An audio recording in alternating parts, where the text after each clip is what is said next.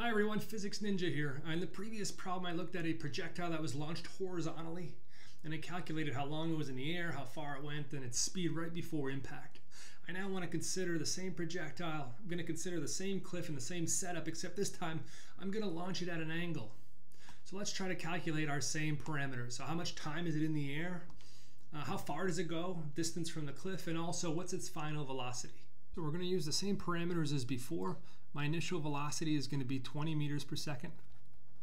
The angle here, let's give it some arbitrary angle, let's say 25 degrees. And the height of the cliff that I'm launching the projectile from is going to be 15 meters.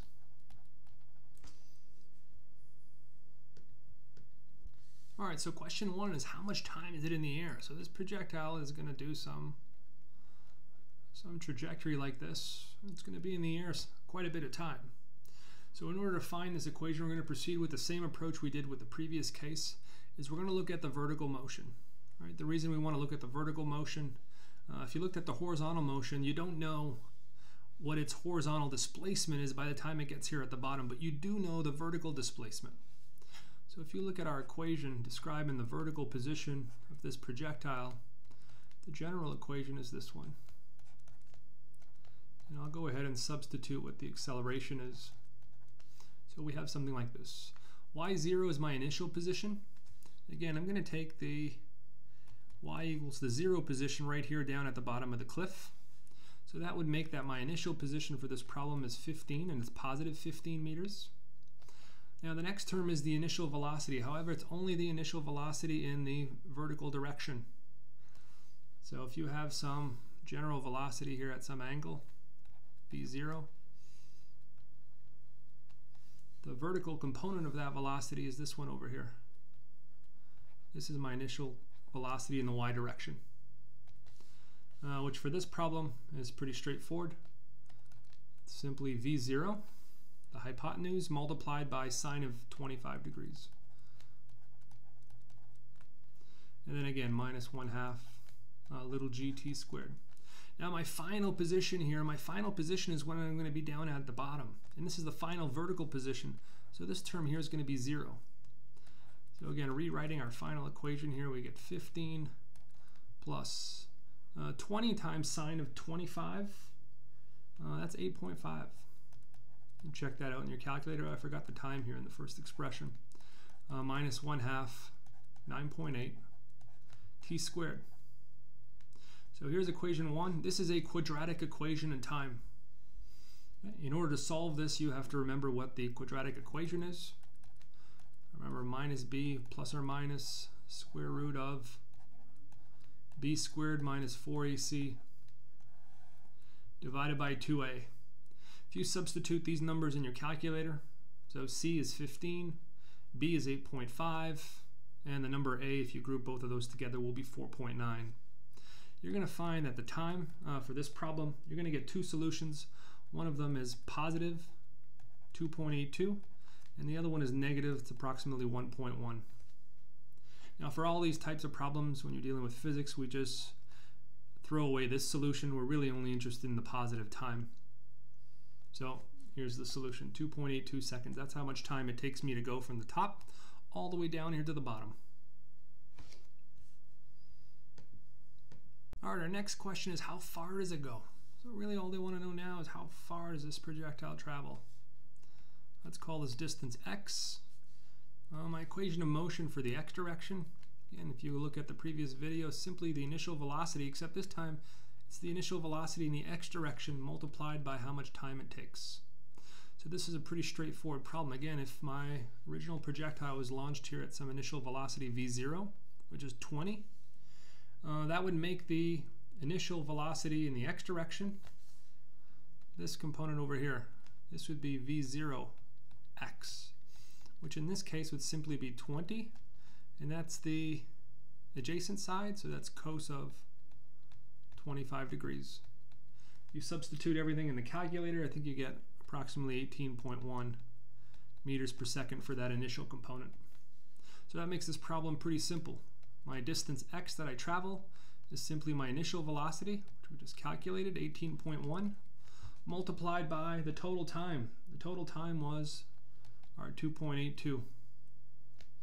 And this gives you approximately 51 meters. So that's it for that part. All right, the final question here is, what's the final velocity here? We've calculated both components of the initial velocity, but really what I'm asking for now is, what's the final velocity when it's right down here, the instant before it hits the ground? All right, it's going at some angle over here. Well, and again, if I draw the same vector kind of down over here, let's make it a little bit bigger. This here has two components. All right, it's going to have an x component, a final x component, the x, and it's also going to have a final y component, just going to be pointing down, vy.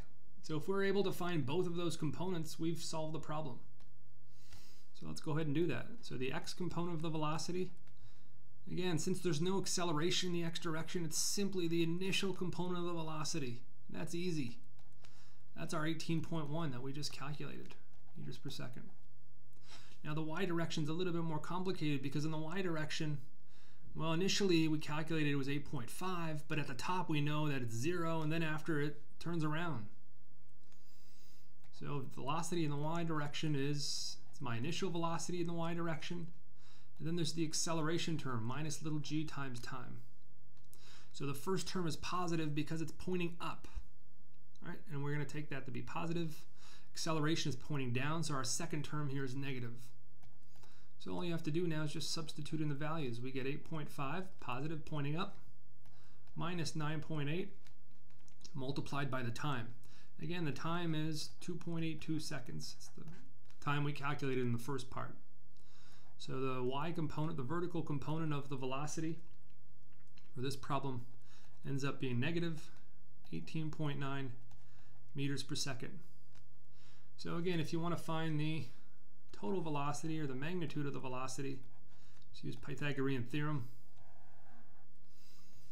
Vx squared plus Vy squared. Just plug and play at this point. We're going to get V is,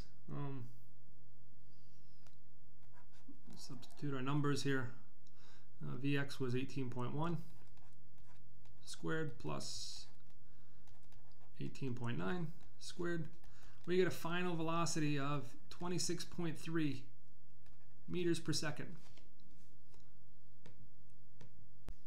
All right, just to finally define the total vector, now we know what the magnitude is, but if you want to define the angle, again, you can use tangent here. Tangent of this angle is simply going to be Vy over Vx. So the angle theta, the inverse function. And substituting all the numbers in here, we know Vy is 18.9, 18.1 for Vx, and you get 46.2 degrees. And again, that's the angle with respect to the horizontal, the way I've defined it here in this triangle. All right, here's one more bonus question. Typically another problem that comes up is, what is this maximum height here? All right, what is y max? It's kind of two approaches to find this one. The first one is just use our equation for the y position. All right, if I just rewrite the entire thing, minus 1/2 little gt squared. All right, my initial position, well, my initial position we said was 15 meters, plus my initial velocity in the y direction was 8.5. Multiply that by the time, and minus 1/2 little g, we take 9.8 and multiplied by time squared. Now I'm missing the time, right? If I know the time, I can certainly substitute it in this equation and find the height, but I need to know how much time it takes to get to the top. However, one thing at the top that we know is that the vertical component of the velocity is 0. So if we know that, we can use our vertical velocity equation, which looks like this one, minus little g times time. This allows me to find the time at the top. So at the top we know it's 0. Let me just remind here. Just write this down. Okay, I know the initial velocity in the y direction. I know little g. I can solve for time. Time for this problem is simply the initial velocity divided by little g. And it's only the initial velocity in the vertical component. Substitute the numbers in here. We get 8.5 over 9.8.